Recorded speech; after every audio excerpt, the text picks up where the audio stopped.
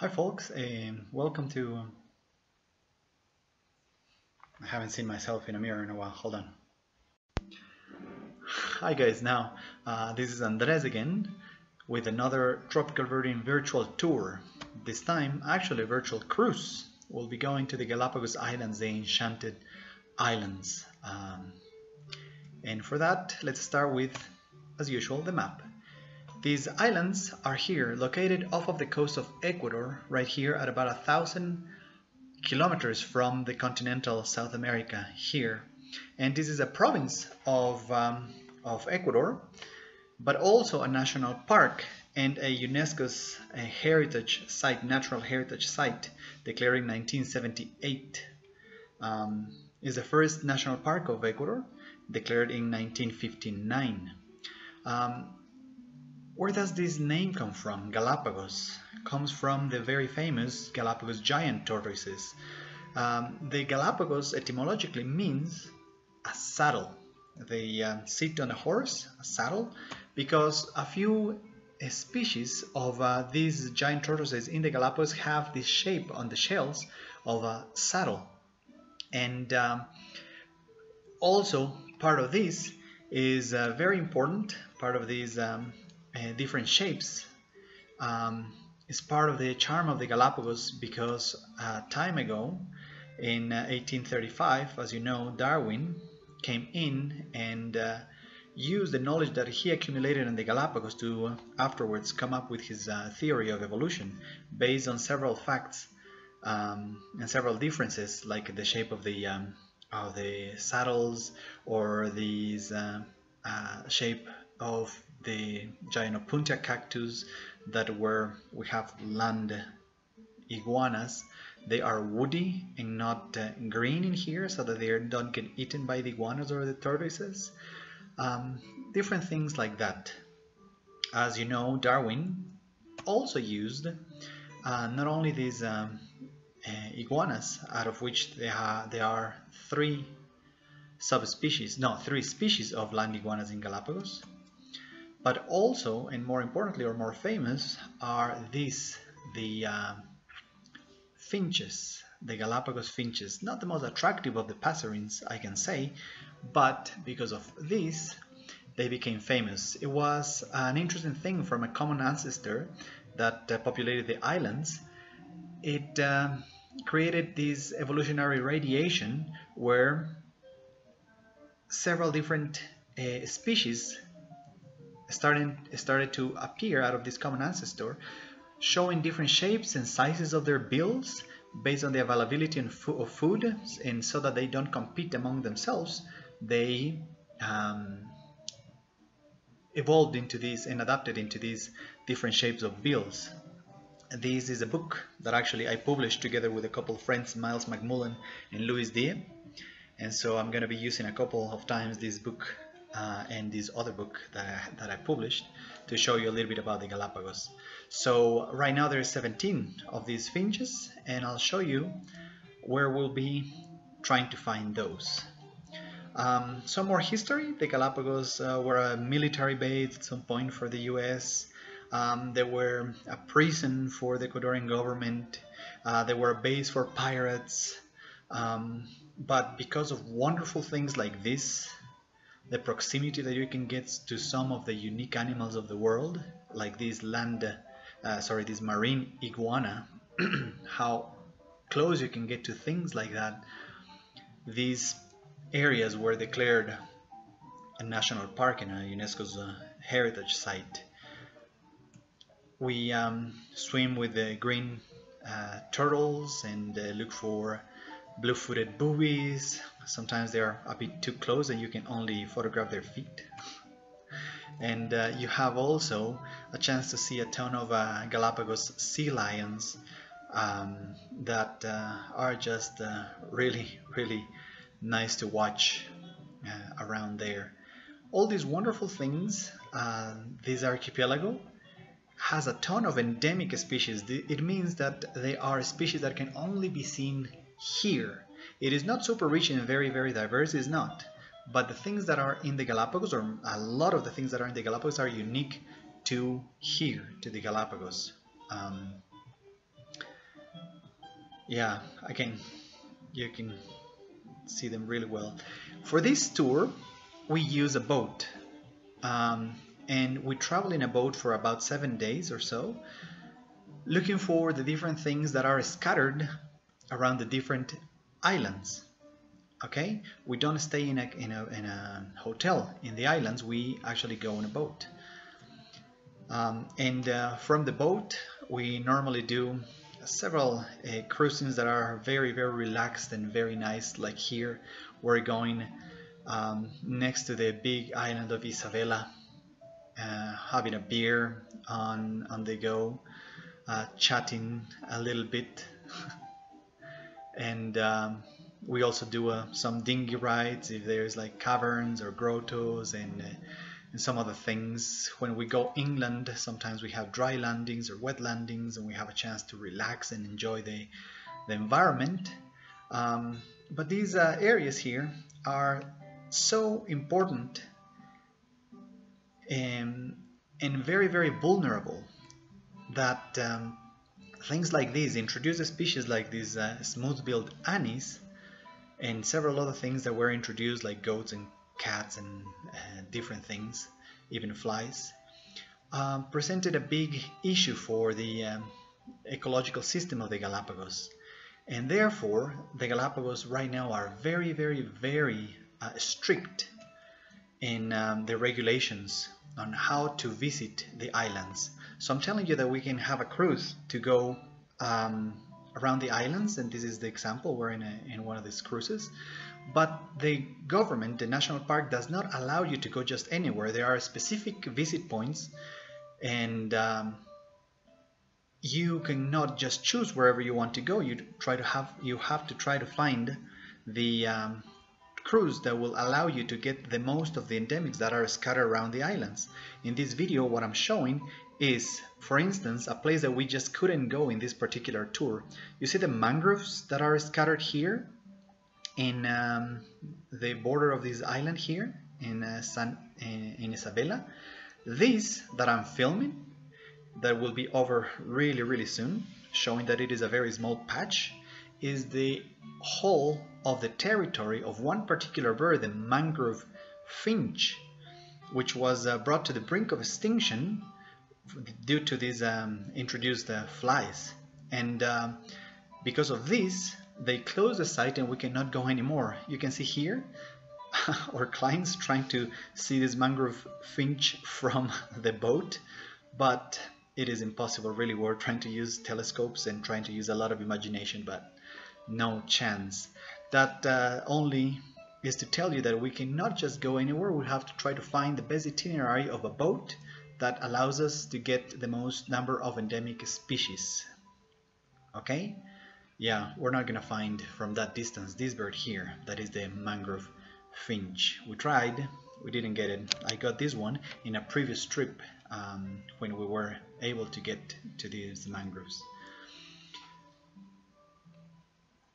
Now, this is what we will be doing in this particular tour. We fly from Ecuador, from Quito typically, into the Galapagos and spend 6 days here. And what we do is try to visit the main islands where scattered birds or the different species are scattered. And we have to visit for sure San Cristobal, Española, Floreana, Santa Cruz, Bartolomé. We try to visit Isabela when we can, and Genovesa. Like this, we get 95% of all the endemics, which is a really good rate. There are a couple that are just impossible, cannot get, like the mangrove finch is just here, and we have now vampire finch that it is in these islands much higher up in the north. So it is impossible now to get them all. In any case, for that, I'm going to start with, like backwards really, I'm going to start in San Cristobal, okay? Yeah, so San Cristobal, also known or previously known in the English name by Chatham, is a very picturesque island, the eastmost island and the oldest of the islands really. Has a few interesting things. We typically do land in a particular area where we can see from the distance the sleeping lion. This rock here, the León Dormido, is a very cool place. We look for one particular bird that we can only and exclusively see it in here in San Cristobal, which is the San Cristobal mockingbird, the first of 4 species of mockingbirds that are unique to the Galapagos. We got this already in the first 5 minutes after landing. One thing that you will notice is that the Galapagos are very easy birding. We also look for this other finch, the gray warbler finch. In these areas, they are only in the east side of the archipelago. We start getting some of the most widely distributed endemics to the Galapagos, like the Galapagos dove and Galapagos flycatchers. And for gull lovers, we have another of the endemics, the lava gull. We tend to see it very easy throughout the tour, but we can get it from the first time in San Cristobal. The lava gull is fairly dull gull, but it feeds by night. Is quite an interesting thing. And some of the things that are not necessarily endemics and more widely distributed, like blue-footed boobies that are quite famous in the Galapagos. And also mangrove warbler, a subspecies of yellow warbler that it is resident to the Galapagos. It always has this red cap.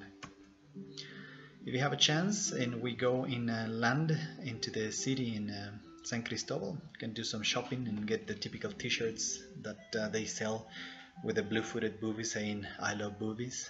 Well, you can do that. Then what we do is we take this cruise here and navigate down to Española overnight. Española is one of the nicest of the islands. It has got a lot of different things, and the cliffs in the area hold one of the most wanted birds in the archipelago for the birders, and it's right here. Do you see it? Yep, let's zoom in. Waved albatross. So from April to December, the waved albatrosses come to the island of Española. That is the only island in the archipelago where they breed, and they do some display dances and moves that are not necessarily subtle, but yeah, it's a pleasure to see these birds inland. Not only when we see them when we cruise on the boats. They are beautiful albatrosses, really. Let's enjoy a little bit of this video. This albatross, however, is not endemic to Galapagos because well, technically it's not, but it breeds in another island off of the coast of Ecuador called the Isla de la Plata, so we cannot really count it as an endemic. But there are about 32 species that are endemic to the Galapagos. I'm not counting this one in that number. So a couple more photos. It's impossible not to take photos. This is a perfect destination for photography, as you can see, and we will repeat on several things. But when we come to Española, we come for this special bird. Look how ugly it is. It's one of the finches again, recently split. This is the Española ground finch. Believe it or not, is one of the real targets there, that we see it very, very easy, really. Another of the targets here, the second of the mockingbirds, Española mockingbird, quite a confiding bird, that is probably the tamest in the world. You cannot go away from them. You bring your bottle to drink water and they just jump on you because they want that. It's just so little water in the Galapagos, fresh water, that they try to get it out of you, but you should not do it. You can get a big fine. But these mockingbirds don't care. They are just tame. This is one of the most iconic subspecies of marine iguana that it is in Española, that has these red tones to their bodies. The cliffs also hold other things like red-billed tropic birds and Nazca boobies, brown noddies, and several things breed in this island. Another of the endemics that it is easiest here in Española than in other islands is the Galapagos hawk. These ones are adults, and this I took the picture a year after I got him as a youngster in the same rock, just from a bit of a different angle with a boat in the background. The islands are also famous for their lava lizards, and this is the Española lava lizard. Quite prehistoric looking animal. Showing you here what we are here. This is our group of birders that is going after the finch that I was showing you before, and is overlooking this beautiful paradisiacal island that has these light blue seas and white sands and sea lions all over the place. We're looking for the finch. You see, there are plenty of no. So this is a great tour for a non-birding spouse. Okay, so you can bring the your wife, your husband that doesn't care about the finches, and just bird these areas together with him, that it will enjoy, or her will enjoy, swimming and doing the snorkeling and doing all the normal touristic things, and without intervening in your birding, because we always go to the Galapagos with two guides: a tropical birding guide that will make sure that you get the endemic birds and won't overlook the finches, and you have some of the local guides, one local guide per cruise, that will come together and will be giving you all the different information about geology, ecology, history, botany, different things about the Galapagos Islands.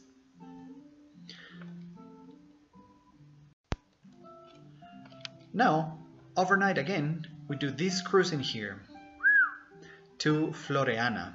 This island here holds two species that are unique to Floreana. Again, they're fairly easy to get, but you need to get to the spot. If you don't see it. So this one here is photographed by my friend Sam Woods. Medium tree finch, only located in the scrubby areas of Floreana. Okay? Remember, Floreana is just this island here, very tiny. But this one here, the Floreana mockingbird, used to be in the big island of Floreana here, but it got extirpated from the big island by annies and other things, and now it only lives in two very tiny islets, the size of a stadium. That's the only place that this bird breeds, and that's it. So it's critically endangered and that. So these are the two big targets. You see, in order to try to get that mocker, we have to do these dinghy rides. We cannot even land and try to see it from the boats. When we manage to do these dinghy rides, we get it. It's easy again. But when the park doesn't allow us, or is not part of the itinerary that it is already approved to the boat, we just cannot. Try to get it from the big boat, doing a navigation close by, but that's the thing. Once we have seen these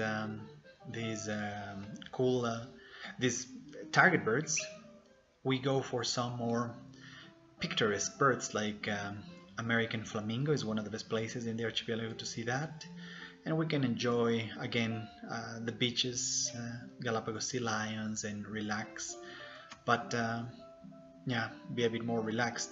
But you see this rock here, that's most of the reason why most people come to this particular beach, is the snorkeling done here. This is called the Devil's Crown, and we always have a chance to see it or to snorkel there. So this tour again is great for non-birding spouses because we don't prevent them from doing other touristy stuff or other cool things that are actually my favorite, like snorkeling, and the Galapagos are really cool. You can see here me a little bit thinner and Sam. We both are younger than right now. This is about 10 years ago, and we're about to go swimming. And for that I have again a book that I published, Miles McMullen, Luis Dia and me, for the fish of Galapagos. It's a cool book because it is an underwater guide. It is printed in a material that you can take it underwater and afterwards mark on it with pen and pencil. But we put some effort on that one. The cool thing is that it allows us to really see, and I just wanted to show you the things that we can see when we do this tour. Typically we see king angelfishes, and we see, where are these guys? Yeah, snappers, damselfish, a bunch of parrotfishes. We see at least that one, and that one. Yeah, four species of that. We tend to see sea urchins, chocolate chip sea stars are really cool. We see those. Now, I don't have an underwater camera, so I cannot show you my pictures, but I'm using this book for that. We tend to see Panamic sea stars and surgeonfishes. These are smaller ones, the wrasse, rainbow wrasse, and several different things. This sunset wrasse. This one you can only see in Isabela. This one here, Harlequin wrasse, is much bigger than the others. The typical ones that we see in terms of sharks, and that we see white tip reef shark and Galapagos sharks. A couple of dolphins here and there, but my favorite to see is sunfish. Typically around Isabela, between Isabela and Fernandina, we can see the sunfish, that in Spanish is actually called moonfish, pez luna. Yeah. So here we'll be doing a crossing in the afternoon to Santa Cruz, and while we do these crossings we see a lot of different things and a lot of different pelagic birds like this. Who can tell me what this is? This, well, there's a Nazca booby right there, but these are Galapagos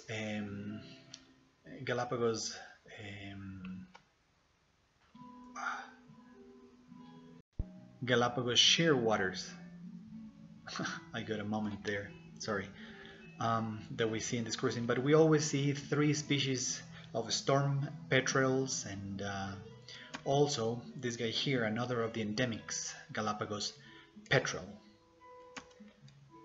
And this is the cruising that I was telling you. It's really rich, we typically see those things. But now we're going to Santa Cruz, and this island is one of the most important of this tour, because in this island here we can bird a little bit down in the coastal area and get a few of the endemics there, but the highlands is the real deal, where we need to find a few things there. So in Santa Cruz we go in the coastal areas for common cactus finch, another of the 17 species of endemic finches there. We start to get the mockingbird that we were missing, the Galapagos mockingbird, which is our 4th mockingbird. Again, some of the things that we must have seen already, like Galapagos dove and Galapagos flycatcher. There's a typical Myarchus flycatcher if you're familiar with that genus. But also we can get, this one is called the Galapagos lava lizard. When I was telling you that we want to go to the highlands, is because of these birds like this, another of the finches that are only in bigger forest, that it is in the wetter areas, in the higher areas of Santa Cruz. Woodpecker finch and the green warbler finch. So for those two, plus like vegetarian finch as well as another of the big targets, but I don't have a picture of that one, we go to the highlands. We also get a ton of these medium ground finch and small ground finches as well. But this is one funny thing. So the birds here are very curious. Look at this. I hope that the resolution is good enough, but I do some fishing. And check this out.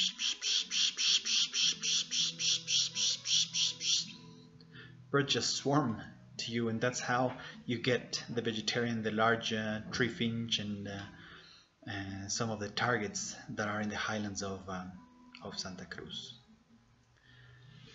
And we go to the Scalesia area in this muddy trail for one particular thing that it is the key and the most wanted for the hardcore birders, that is the Galapagos rail. It's the only place that I actually kind of need playback, but once I have to tell a story. I had my iPod completely charged overnight. I don't know what happened, it just died. The next day I'm already on the bus going to the highlands, and I see if my iPod is working. It's not, it's dead. So I go with this group here without playback, trying for a rail. How easy is that? So I'm sweating, and happily we get to see it because I hear it singing just next to us. I make everybody go behind me and do like a semicircle, and the only thing that I think I can do, I have no playback, I start having everybody quiet and sit and snap. And I did that for about 20 seconds solid, but it felt like 2 hours. And out of the blue, this super curious bird, remember that the Galapagos birds are super curious because of the lack of predation? This rail, that is very similar to black rail, comes out exposed, stays there for a second, and goes back in. Look at that. This is after snapping. When it goes in, I know that it's gonna call, so I bring my recorder and I record it. Okay, who didn't see it? Well, I'm gonna play again. Me. Okay, you three come here, the rest please go back. Played it, came out, everybody saw it. I was the hero. That's a crazy thing. Yeah. Now let's go to another island. This is Bartolome right here, and we're going to have a navigation also during the night in order to get to Bartolome, and when we get there is for this puppy here. Well, Bartolome is beautiful. It is one of the most visited islands because of the panoramas that you can get there in Bartolome, but for the birders, this is the real deal. Galapagos penguin. So we have a chance actually to snorkel there, and if we are lucky we can snorkel with the penguins. It's a very nice Spheniscus penguin. It's more volcanic. You can see more of a lava, exposed lava rocks, and you can have the formerly lava heron, now lumped again back with the striated. Another penguin, another view of the penguin. Is just a cool thing to see them. For most people this is their first penguin. And we can get other common things like blue-footed boobies. Well, we get this everywhere. When we are navigating after that incident with the rail that I was telling you, we can see long distance albatross, and people start snapping trying to bring the albatross that is cruising just by. Funny thing. Now we try to go to Isabela. Okay, when we do these itineraries, we ask for one particular small change from the national park, and because we go to an area that it is not visited almost at all, we tend to get approved this change to go here after one of the most important birds of or famous birds of the archipelago. This guy here, the flightless cormorant. So if we get this change and we get approved the change, they are 100% success rate on seeing this guy here, the famous cormorant. Very famous because it has lost the ability to fly. So it's not flightless because it goes underwater and feeds underwater only. A lot of cormorants do that. But the thing is that they have lost the ability because their wings now are so short that they don't need them anymore, and they're like that. So we go for that one. Sometimes when we go to other parts of Isabela, we can do some walks in the lava here that is Paoeoe lava. You can see the volcanoes of Isabela here in the distance that are the typical shield-shaped volcanoes like in Hawaii. And in between the rocks, the lava rocks, you can have lava cacti and several other things. And this also is the best spot to see this. This is the only footage that I have of these other endemic. Pretty bad film, really. It's just really bad. I am not gonna be in Hollywood directing any movies soon. So that was the Galapagos martin. And now we move on to here. If we get approved the change, we go from here to Genovesa, and if not, we go from Bartolome over here. But Genovesa is a great place to finish the tour on a high note. This is one of the best islands, Genovesa.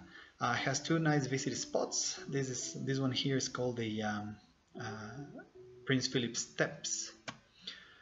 This is the other visit point here. Is like a horseshoe-shaped island, and this is like inside.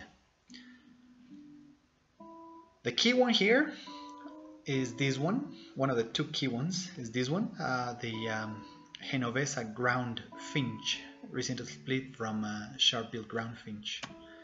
And this is the other one, recently split also from large cactus finch. This is now called the Genovesa cactus finch. Those are the two key things. But apart from that, this island allows you to be really close to frigate birds that are many times there with their pouches, and great frigate birds. They move around you very close to you. Another of the finches that are quite easily found here is the large ground finch. Notice the huge bill there. And the island is the main breeding spot for red-footed boobies that have two morphs, the white morph and the dark morph. The white morph and the dark morph, the subspecies is very dark in the tail for some experts on boobies. But this island is the best one to find these guys here. This is the swallowtail gull, one of the most beautiful, if not the most beautiful gull in the world. You see this white spot? It is said that it helps the youngster when they are feeding their babies or their chicks in the nest. They help to show them that this is where they have to aim to get the food, so that they don't poke their eyes by night, because that's what they are, night feeders. And you get to be really close to these beautiful birds. Yeah, I mean, it's gotta be the most beautiful gull in the world.